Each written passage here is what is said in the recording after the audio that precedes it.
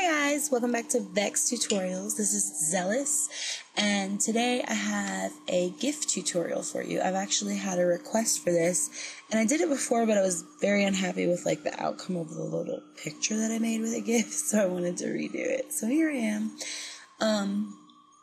Basically I'm going to show you how to put a GIF onto a still image, or in this case it's actually going to be a still image onto a GIF. This is actually going to make it pretty easy. What I'm basically going to do, I want to come out with a line of door knocker templates so people can make their own door knockers. So I'm going to turn this GIF here of Bonnie Bennett into a door knocker. So what I want to do is look at my size here, image size, 500 in width by 281 in height. With my door knockers, or any door knockers, need to be 435 in width. But like we said, we want to put a still image on this as well. So I'm actually going to go to image canvas size. I'm going to change this to pixels. This little dot, wherever this dot is on this little mini map down here, that is where your GIF is going to appear on the canvas, because we're going to actually make the canvas bigger than the GIF. We're going to go 435 in width by 435 in height, and I want my GIF right in the center on the bottom. Alright, so now we have all this blank image up here. What I'm going to do is I'm going to select my last layer, and then hold down shift and select my first layer and hit Control and G, and this is going to group them up. So this is our GIF right there. I'm going to hold down Control, and while I'm holding Control, I'm going to click the Create a New Layer button, and I'm going to fill that layer with black. So I'm going to hit Shift and Backspace. This is going to pop up. Choose foreground color. That's my black. And okay. So now what we can begin doing is putting still images onto this as well. What I'm going to use is textures. You can use screen caps or whatever, but I'm going to use textures. Alright, so I'm just going to grab my move tool. Oops, my bad. Grab my move tool, which is the little arrow at the very top of your tools panel. Select, the background. Click down on my move tool and drag it over to my window where I have my GIF. I want this above my GIF, so I'll drag it up above the little folder in my layers panel. See how it was under? Oh, I just put it in. See how it was under over here in the layers panel? And now I'm going to drag it above, and it's going to be on top of that GIF. I'm going to choose lighten. Actually, I don't want to mess with the size of that. I actually like that size right there. Alright, so obviously I don't want all of this stuff in the background of the GIF showing. So what I'm going to do is I'm going to click on my group, which is my GIF, create a new layer down here, and I'm going to grab a soft brush with the color black. Kind of going to paint in around this frame so that we can't see what's behind it on the GIF. It's okay if you go a little bit over, it'll just give a little bit of a shadow inset on the actual GIF inside of this little frame, which will actually look pretty good. Alright, so as you can see, the whole time I've been working, I should have said this first, I've had my very first frame. Down here in our frames, I've had the very first frame selected.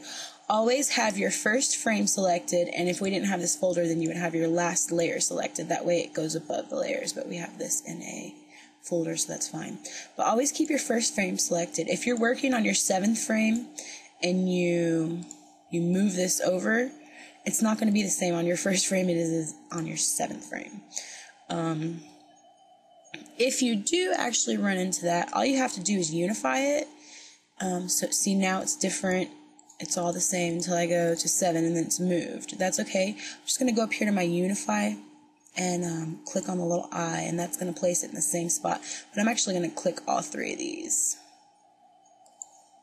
So it's unified. Now layer 7 is the same as every other layer. So if that ever messes up on you, just click on the layer that's messing up on your GIF and unify all 3 of these. So I'll just unify this too, just to be safe. so that doesn't move on me. Alright, let's get another texture. Paste it, or just drag it, drag it right over here. You're going to be able to see it in your layers panel. It's going to be showing on all of your frames down here because that's all you can see. Well, that's okay. We're going to do a mask. That's the little square with a circle inside of it down here. That's adding a layer mask. Grab a soft brush. Make sure you have your black selected and your colors down here. I'm going to use my bright bracket to bump up the size. I'm just going to kind of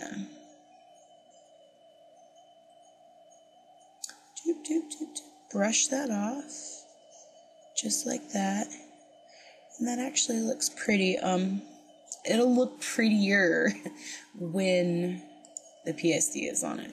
All this texture stuff, you have to put a PSD to make it all match. Alright, so I'm up here. This is a little bright for my taste. I know some people like bright stuff, I don't. So I'm going to select my new texture. I'm going to go to Image, Adjustments, and Curves. I'm just going to darken it up a little bit. Yeah, just like that. That looks good to me. Alright, now I'm going to go over to my PSD and drag it. And that's actually a pretty good looking little GIF there. Let me see. If you'll notice, this texture is still kind of bright in contrast to this GIF. This is one of my PSDs, so it has a brighten option that'll brighten the image. So I'm going to go ahead and drag this brighten option over the GIF, but under the textures. Oh yeah, I like that better. So it's under where I drew all this, and it's under both of my textures, but it's over my GIF. So my GIF is actually the only thing that's brightening up. I like the way that looks a lot better. Then you press play and everything should work. And like I said, if anything's misplaced, just unify it. Click, click, click. It's that easy. Just unify it and it'll be the exact same on all layers. And again, like I said, this doesn't have to be, textures that you're adding to this GIF. It can be anything. It can be, screen caps or whatever. Again, as always, if you have any questions, feel free to inbox me on Tumblr or on Vext, or you can just comment in the video comment box. Stay tuned. There's going to be more coming soon. Thank you.